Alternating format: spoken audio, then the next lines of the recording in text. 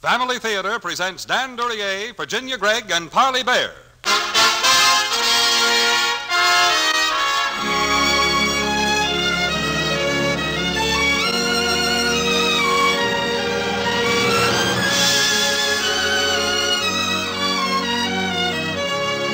From Hollywood, the Mutual Network, in cooperation with Family Theater Incorporated, presents The Postmistress of Laurel Run, written by the Dean of Western Authors, Bret Harte.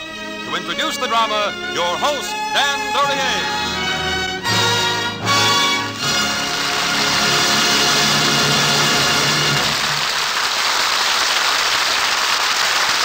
Thank you, Gene. We of Family Theater are happy to welcome Virginia Gregg and Parley Bear to our stage in a story that's long been one of my favorites, and I'm sure is familiar to you all.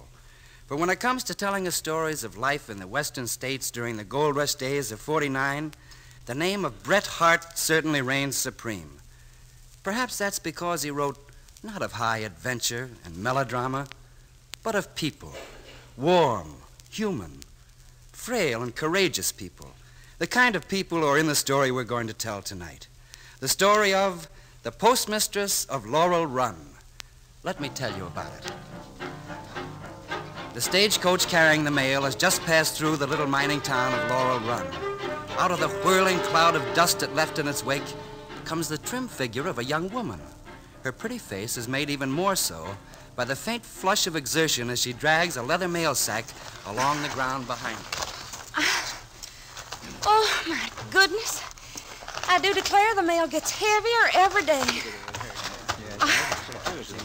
Well, now, Miss Baker, I'd be right happy to give you a hand. Maybe I could ease that bag along for you, Miss Baker. I could just lift it on my shoulder, Miss Baker. Now, boys, you know better than that. It's the rules. Government Postal Regulation number 124, I think. Or perhaps it's 142. Or is it, well, no matter. Rules is still rules. But I thank you anyways, gentlemen. Darn shame, that's what it is. Yeah, in fact, postmistress or no postmistress, ain't Miss Baker's job to be dragging them heavy sacks. Well, gentlemen, if a visitor to your fair city may be allowed to venture an opinion, I'd say the trouble lies in entrusting government business to a foolish, incapable, light-headed woman, such as this Mrs. Baker obviously is. So, that's what Miss Baker obviously is, huh, stranger? Well, maybe I better get you straight on certain things.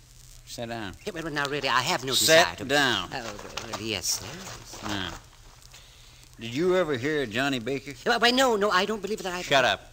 I'm a-doing the talking. Wait, yes, sir. Johnny Baker was foreman of the Last Chance Mine. And in Laurel Run, everybody depends on that mine for his living. Well, there was 40 people up here, all men. We was Johnny's boys. And he was boss, pal, and even a sort of father confessor to all of us. Anyway, a couple of years ago, Johnny was off to San Francisco on business. Some of us was setting in the smelter shack when Stanton Green come in. Well, looky who's here, boys. Mr. Green. I might dressed up, ain't he? That's a fact, he is. He sure look mighty pretty, Mr. Green. Why, thank you, gentlemen. I reckon at least one of Johnny's boys ought to be dressed up for the occasion. Occasion? What's this here now occasion you're talking about? Well, Johnny's rigs are coming up the grade right now. Maybe you ought to get out there and see for yourselves. Johnny's back? Well, come on, boys. Let's give that Texan the old whoop and holler. Well, the old son of a gun coming back so soon. Sure enough, it's Johnny, all right. But who's that he's a-bringing? Who's that? Jumping Jehoshaphat. Well, skedaddle my britches. I'm dreaming. It can't be. I'm dreaming. I told you it was an occasion, didn't I? Boys, howdy. Step right on up here, boys. I want you to meet Mrs. John Baker's my new bride. You're new... Betsy, honey, here's some of my boys have been telling you about. This one here is Sam Martin. I'm delighted, Mr. Martin. Just positively delighted. This here's Bill Handley. Why, I do declare, Mr. Handley, you're every bit as good looking as Johnny said you was. Yeah, and here's my best friend, Betsy, Stanton Green. We always figured we was living in God's country, ma'am. Now we know it. We got an angel with us for proof. Oh, well, I do declare, Mr. Green, That's the prettiest speech. Well, honey, you think you can be happy here in Laurel Run? Why, I'm just a-gonna love it, Johnny. I'm just a-gonna love it.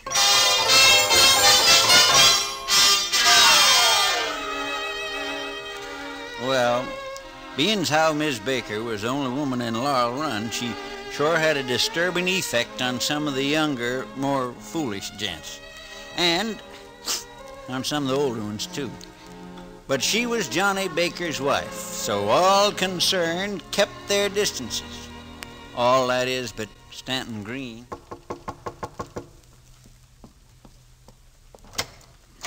Why, I do declare, it's Mr. Green. Well, I hope you don't mind my coming a calling this way, Miss Baker. Mine? Well, it's always a pleasure to have one of Johnny's friends come a-visiting. Now, I'd just love to invite you in, but Johnny ain't home. Well, I know, ma'am. He asked me to tell you he'd be working late tonight. Working late again. I do declare Johnny worries about that mine like it was a sickly child. Well, he takes his work mighty serious, Mrs. Baker. But, you know, it's a shame you got to stay cooped up in this cabin so much. I'd be willing to wager you ain't even seen the sunset from Smoky Hill Point since you've been here. Why, no, I ain't. I have a rig outside. I take it as a favor if you'd allow me the privilege of driving you out there to see. Well, I really shouldn't, but just wait till I get my bonnet and cape. I'd take it as a pleasure, Mr. Green. A real pleasure.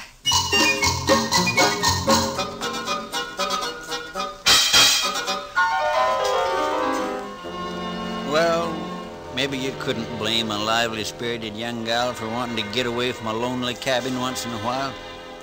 Anyway, she and Stanton Green was seed together more than once as the weeks went by. And then one day around noon, while Johnny was at his cabin having a bite to eat, something happened at the mine.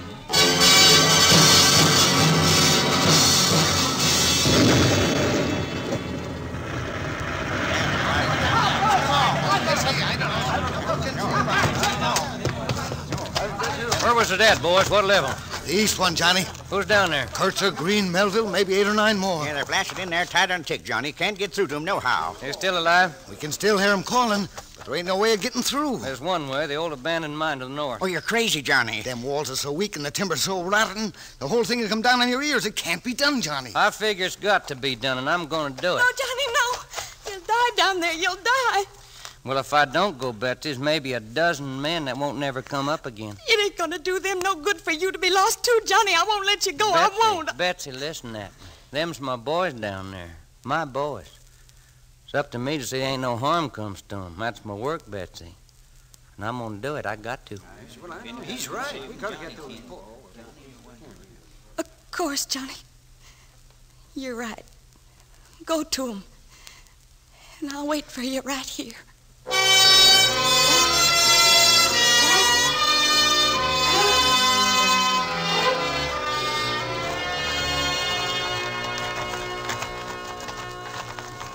Yeah, pull them up, boys. Pull them up. There. That makes 11. Who's left down there? Only Stanton Green and Johnny. Here comes Green. Give him a hand, boys. Quick now, give him a hand. You come, fella. Up you come now. Get Johnny. Quick. That shaft's going to cave in any second. Get Johnny up there fast before the whole...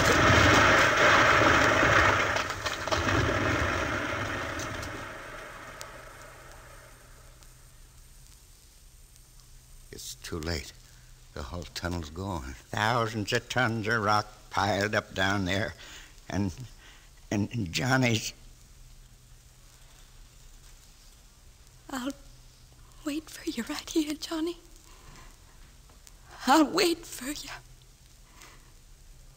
I'll wait.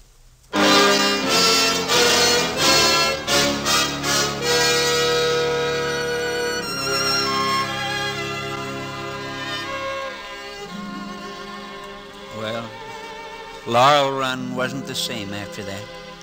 Not with Johnny gone and the mine ruined. Stanton Green pulled stakes for Hickory Hill. 1 or 2 others headed for Sacramento. But somehow the rest of us just couldn't leave. Not with Betsy Baker still there, tending her cabin and mourning, quiet like. And then it started to happen.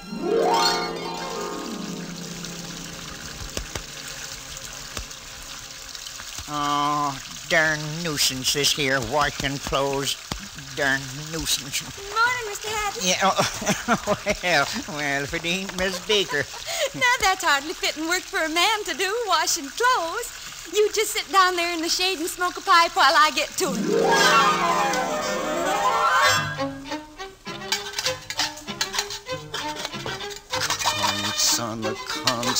Conson. The dad rather things keep sticking to the skillet like there was Having a bit of trouble with your sourdough biscuits, ain't you, Mr. Bronson? My goodness, I could smell 'em burning clean down to my cabin. Here, let me eat that skillet. A hungry man ought to have some decent biscuits to eat for a change. The gold is still there, ain't it, Mr. Martin? Sure it is, Miss Baker. And if the mine gets operating again, there'll be work for all you boys, won't there? Sure there will, but Then you've got to goodness, what's the matter with all of you? Ain't you got backbone and gumption?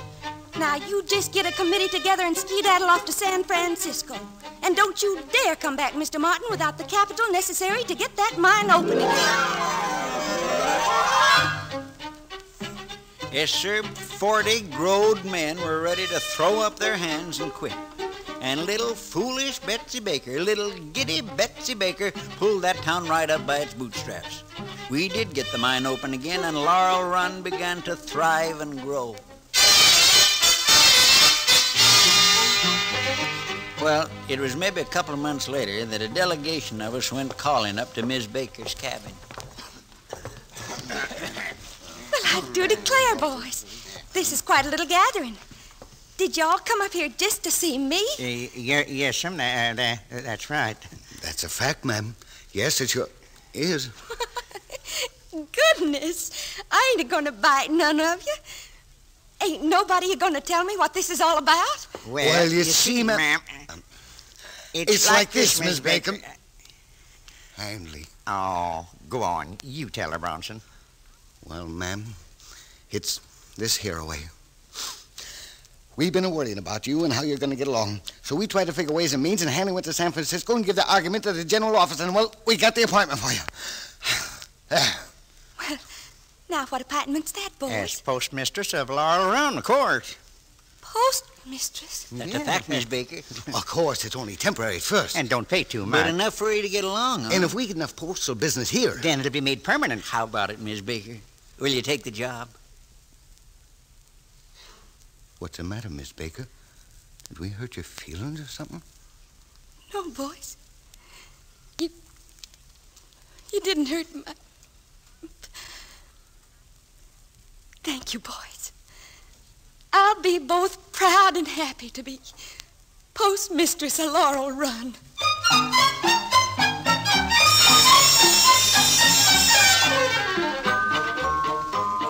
Well, we all turned to and built a special post office building and all, and everything was just fine.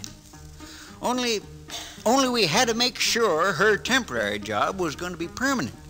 And we figured that if the post office did a good thrive-in business, that'd turn the trick. Good morning, Miss Baker. Lovely day, ain't it? I'll take $10 worth of them 5-cent stamps. Howdy, Miss Baker. I got a few letters going out. Better give me some of them fancy 50-centers. Maybe 30 or 40 of them. Come in and look at the new wallpaper in my cabin, boys. Done the job myself.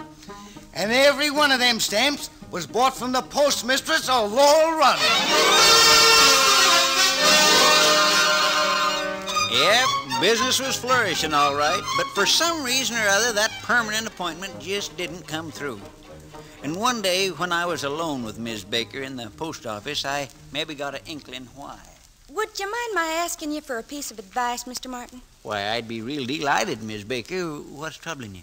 Well, it's these here official letters from the General Postal Office in San Francisco. They just keep on writing to me all the time. Writing to you? About what? Just nonsense, that's all, plain nonsense. All about new rules and notifications and absurd questions and such. I have been referring him to the postmaster at Hickory Hill for advice. Oh, you have? Yes, he's a sort of admirer of mine. The loony. And what's he been saying about him? Well, he ain't answered the last couple I sent him, and now I got another one. I declare I don't know what to make of it. Maybe you could read it for me, Mr. Martin. Yeah. Let's see. Postmistress Laurel Run. Refer to our unanswered communication of the previous week. Compelled to remind you of Rule 47 of the... Rule 47? What's that, Miss Baker? Why, goodness, how should I know? That's true. Well, Miss Baker, seems like some valuable money letters has disappeared hereabouts. They seem to think you ought to know something about them. Missing money letters? Now, why would they imagine I would know anything about... Why, how dare they? What do they mean? Why, if they're insinuating that I had anything to do with those letters disappearing, Now, just you don't worry, Miss Baker. Me and the boys will handle this if we got to go to Washington and see the president. Well, if you do see him, Mr. Martin, just tell him for me he'd better run his post office a good deal better than he does. Goodness.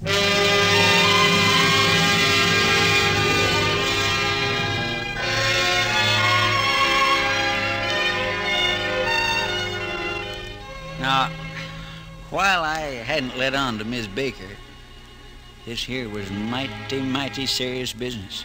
Money letters missing from government mail. So, when that stranger rode into town next day at sundown and made a beeline for the post office, I figured I'd better know what was going on. That's how come me to be sitting outside the open window, sort of casual-like, just as he went in to talk to her. Good evening, Mrs. Baker. I'm Harry Holmes of San Francisco. Good evening, Mr. Holmes. What can I do for you?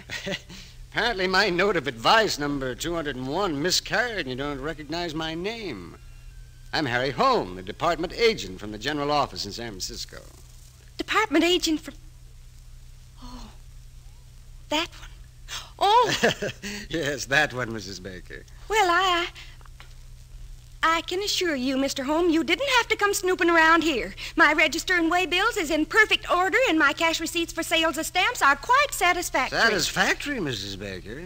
For a station of its class, the sale of stamps in Laurel Run is unprecedented in the annals of the Postal Service.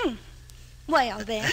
Actually, my business down here doesn't concern you at all, Mrs. Baker, except in a minor way. Do you happen to have my communications to you handy? Your Goodness. I sent him over to the postmaster at Hickory Hill. You what? Well, I couldn't for the life of me make any sense out of him, Mr. Holmes, so I just asked him what I should do. Mrs. Baker, he's the man we suspect of embezzling those money letters. Oh, no. Oh, my goodness, not... Oh... Well, that's why I'm here, to prove the Hickory Hill postmaster's the guilty one. But how can you do that here, Mr. Holmes? We mailed a decoy letter from Cripple Creek. Hickory Hill's the only station between there and here.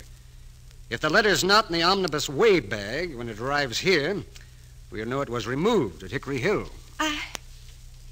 I see. The way bag leaves Hickory Hill, let's see, 8:30. It's an hour's run to here. So I'll be here at 9:30 to receive it, open it, get my proof, and dispatch it again. Goodness.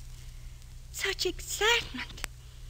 Decoy letters and robbery. It makes me feel kind of faint. Well, there's actually no need for you to be here, Mrs. Baker. You can go home if you wish. I'll handle everything. Oh, now, that's mighty kind of you, Mr. Holmes. I do think I'd better retire. I'm afraid there are times when a poor, weak woman like me just ain't up to things in a man's world.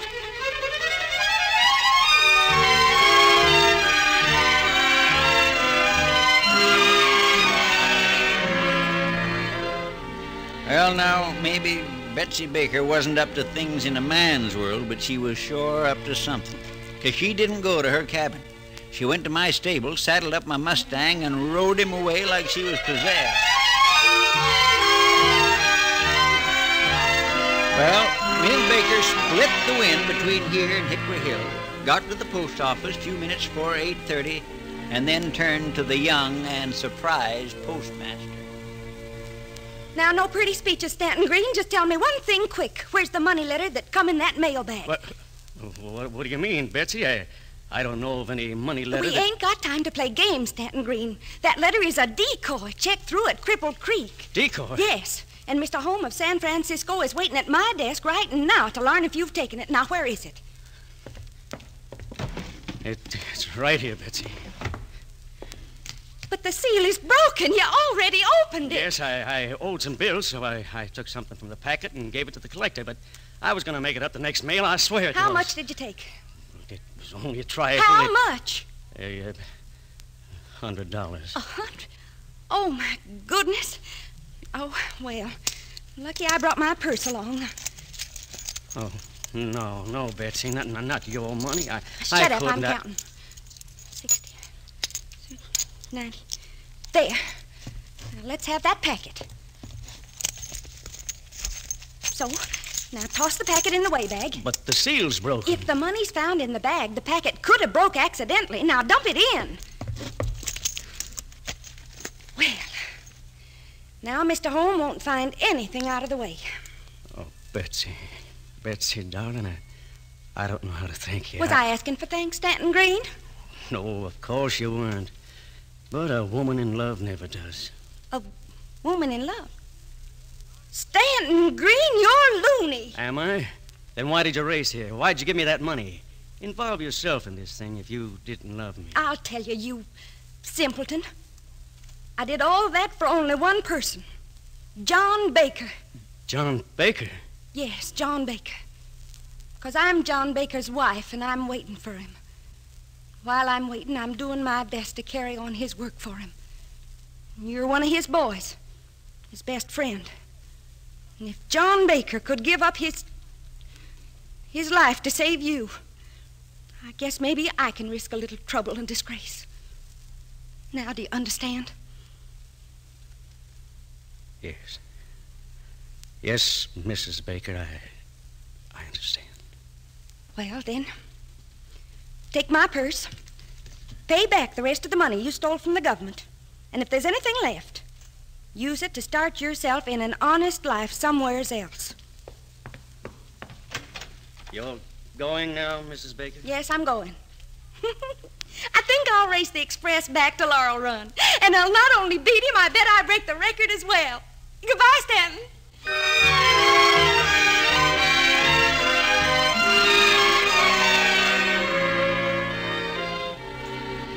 The expressman got to Laurel Run at 9:31. Mr. Holmes had the omnibus weigh bag in the post office at 9:32 1/2. And at 9:34, he'd finished counting the money. Why, I declare, Mr. Holmes, the money's all there. Yes. Yes, it is, Mrs. Baker. Stanton Green is safe this time, and I'm just as glad. You are? Yes. I understand the man was a close friend of your husband's. And a man who's more fool than knave. Now, perhaps this means he's learned his lesson and will make restitution. Oh, my goodness, I hope so, Mr. Holmes. Well, that finishes my work here. I'll be leaving now, but before I do, Mrs. Baker, did Stanton Green leave Hickory Hill and go away, as you undoubtedly advised? Leave Hickory? Go... I don't know what you're talking about. Oh, no, of course you don't. Well, that's silly of me to have mentioned it. Oh, by the way, Miss Baker, you might be interested in learning something. Now, when the Postal Department puts money in a decoy letter, we always use marked coins. Always you marked? Yes. But then that's a bit of information I don't think you'll need as permanent postmistress of Laurel Run. Will you? Good night, Mrs. Baker. Marked coins. Well, I declare. Oh, goodness. My, wasn't Mr. Holmes the sweetest loony?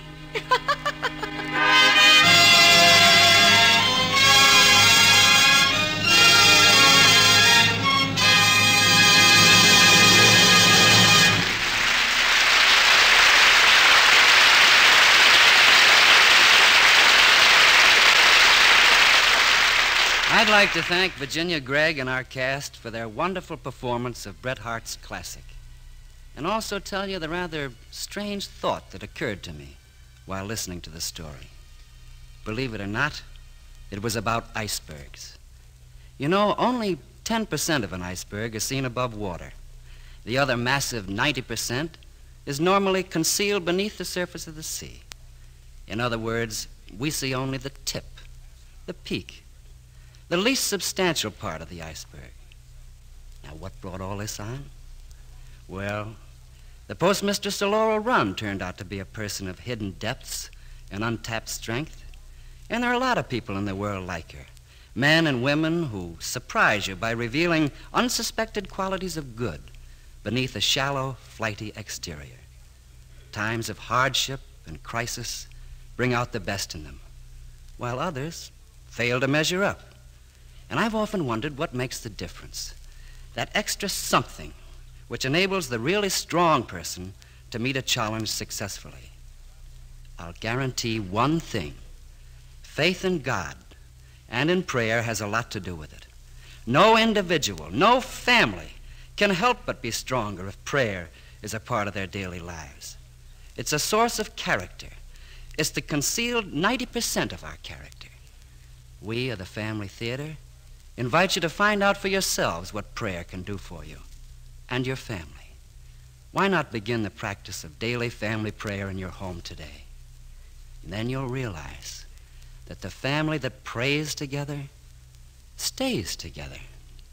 More things are wrought by prayer than this world dreams of.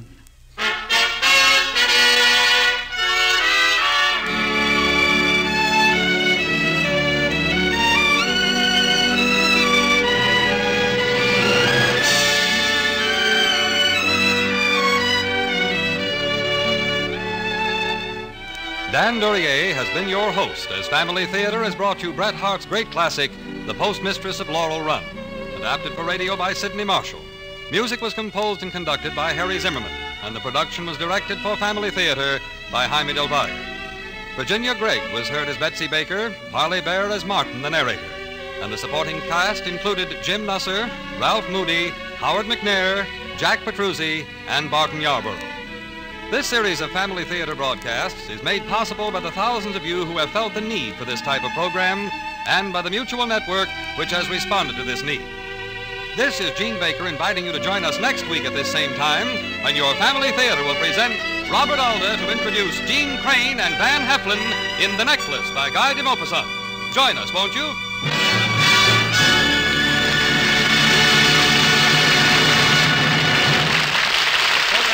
From Hollywood. Put more opportunity in your future. Invest in United States savings bonds. This is the Mutual Broadcasting System.